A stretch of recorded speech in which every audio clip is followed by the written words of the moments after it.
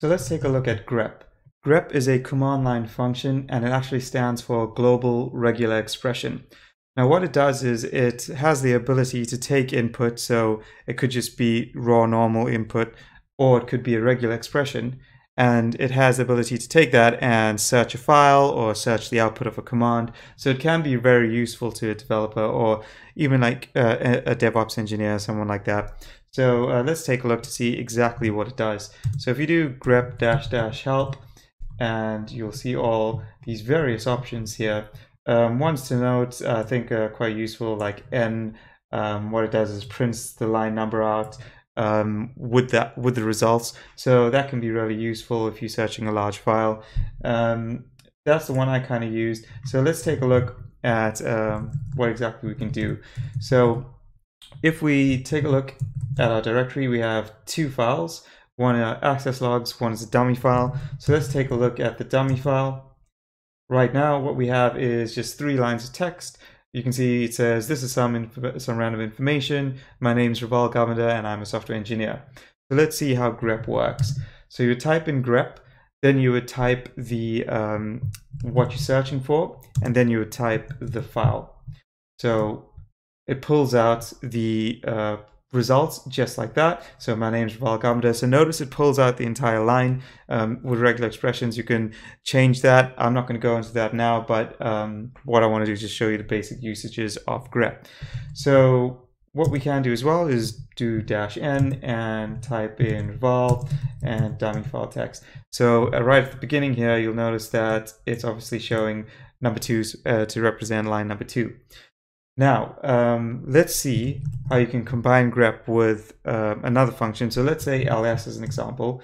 You see what it does is it prints out whatever's in the directory. So if you have a directory with a ton more directories in, maybe you just want to see if it contains a certain file or a certain folder. What you can do is do ls, then pipe grep, and then use grep as you normally would. So let's say we wanted to find dummy, you can do that, and there you go. So it's filtered down the ls output to just dummy file.txt. You can even do stuff like, I think you do php.exe-i, and what they'll do is obviously print out all your ini file. But if you just want to search that, you can do grep and type in memory limits. And there you go, it just brings back memory limit. So that can be really useful if you just quickly want to check something in your PHP ini file. Let's take a look at another example here. And what you can do is, let's take a look at this access logs. So if we cat the access logs, you can see it's a massive file with a whole bunch of logs in it. So if we just wanted to find what happened at 5 p.m., what we can do is grep, and we can do, let's say, 17 for 5 o'clock, and do access logs. You can see it filters down those results, and combining it with the output command, we can do grep 17 and what was it, access logs. We can just do that, I think it's caret, and output.txt.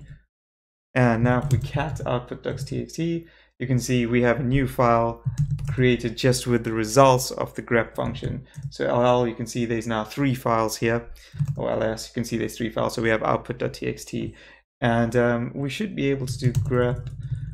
Let's just go bring back the command and do grep -n output.txt, and we can cat output.txt.